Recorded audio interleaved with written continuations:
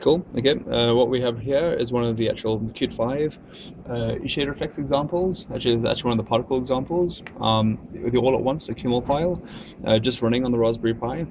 This is the first a Qt 5 application we're running on the device. This is not being customized at all for the hardware. So this is as it runs out of the box. The resolution is 1380 by 768. If you look at the back, go to the back, the Raspberry Pi running there.